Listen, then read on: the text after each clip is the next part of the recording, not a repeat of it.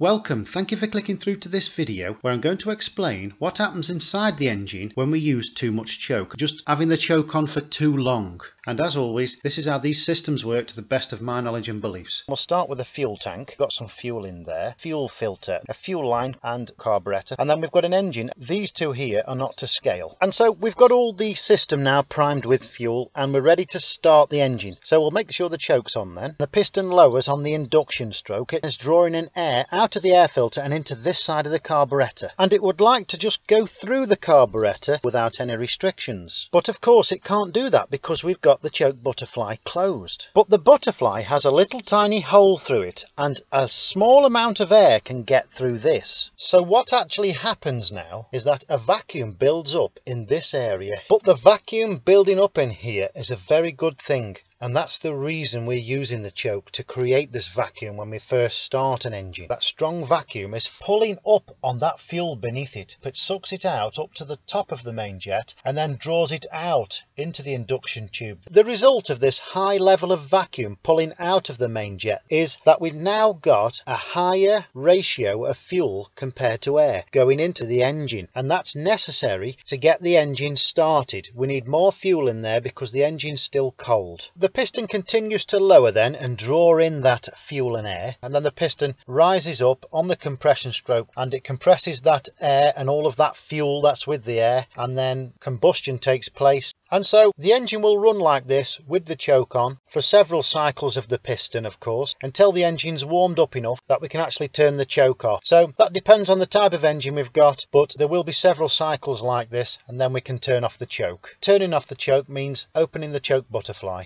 If we were to leave the choke butterfly on for longer than it needs to be because now the engine's that little bit warmer, then the engine will run lumpy and sometimes smoke excessively. And the reason for that is because we've got too much fuel in there. But the thing is with the choke, it gets that amount of fuel in there, a larger amount, just to initially get it started and initiate those first few cycles of the piston. There's so much excess fuel in fact that it starts to lie on top of the piston and line the cylinder walls. And when the piston rises again, it's more likely to look something more like this. Not all of it will be combusted, so there'll be some incomplete combustion, and so there will still be some fuel hanging round in that cylinder, regardless of the fact that the spark plug has just fired on this power stroke. As a result of this incomplete combustion, the exhaust fumes that are left in the wake of the power stroke have unburnt fuel within it. And so as the piston rises now on this exhaust stroke, it doesn't only push out the exhaust gases through the exhaust port, it also pushes out fuel that's been unused. And anyone who's actually run an engine with the choke on for too long will actually know that this smell of fuel does come out of the exhaust. They've probably experienced it, and that the lumpy running and the excess smoke in some cases is all down to this excess fuel. The internal combustion engine, like this little one here, isn't designed generally to run on this amount of excess fuel, even though the choke's designed to bring this high amount through. But we need this amount because when the engine's cold, it can't efficiently burn small amounts of atomized fuel that it can do when it's warmer.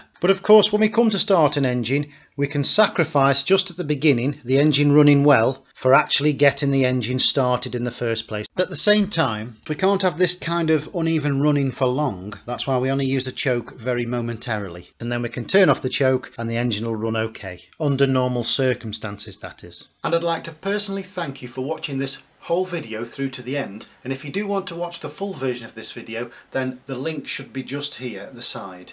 Please also have a look down at the description, the information I've got down there for you, and hopefully I'll see you in the next video. Please like and subscribe, and I'll be back soon. Thank you for watching.